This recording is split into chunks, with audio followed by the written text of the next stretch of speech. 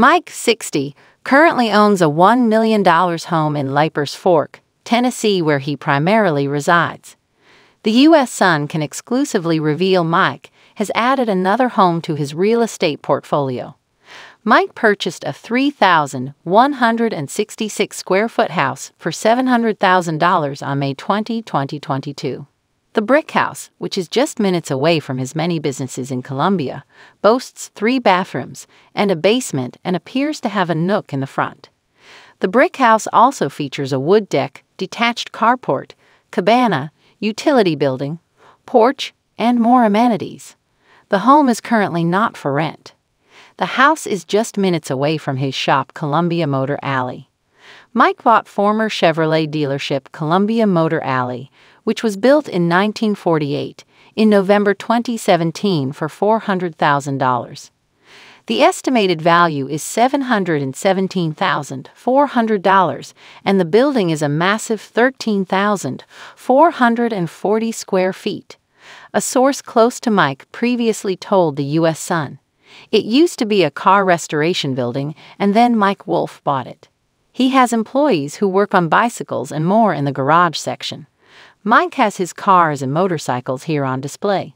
He has motorcycles, bikes, cars, and antiques he finds on the show. There is also a merchandise shop that sells shirts, hats, oil cans, mugs, and more goods. There are also various vintage cars and motorcycles from Mike's personal collection on display, including a black Ford Model A, a red Porsche, a beige 1934 Ford Coupe, and an Indian motorcycle. Mike also hosts Columbia Coffee and Cars in the spring, summer, and fall months. A second source told the U.S. Sun fans could expect to meet Mike at the garage during business hours, which are every Friday to Saturday from 10 a.m. to 5 p.m. The insider said, Mike tries to go to Columbia Motor Alley when it's open. He takes the time to talk to everyone who visits. The new house is also close to his restaurant. According to property records viewed by the U.S. Sun, Mike dropped $600,000 on the 976-square-foot property on September 15, 2022. The U.S. Sun previously reported the space will be a restaurant, as construction to the outside has been completed. The front of the restaurant has a wooden pergola with lights streaming from the beams. There are gray pavers under the pergola instead of concrete. The fire pit area also has pavers, and there is a brick bench for customers who want to sit around the fire. Opposite the brick fire pit are pavers that are elevated, which will be a stage for karaoke and performers. The outdoor area is lined with a black metal gate and brick planter boxes with shrubs. A source previously told the U.S. Sun, it's going to be a restaurant. They are going to sell pizza, soda, that kind of stuff. Construction workers are building a stage for karaoke, a fire pit, and a pergola in front of the building. Also in Columbia, Mike rents out an apartment called 2 Lanes Guest House. The U.S. Sun previously reported the American Pickers star charges $275 a night from Friday to Sunday and $200 a night from Monday to Thursday. During holidays, including Thanksgiving, Christmas, and New Year's, the price is $425 a night.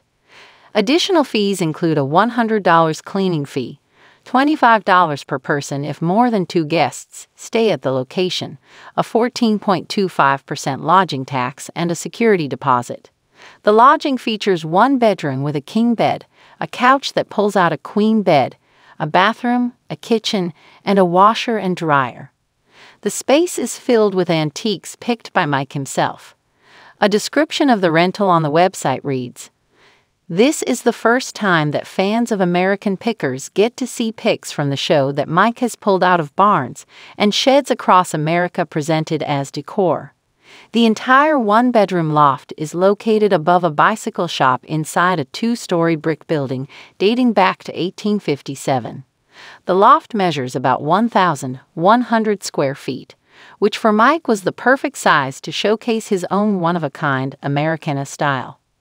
Guests will appreciate how Mike has integrated items of different vintages and locales to create one cohesive look.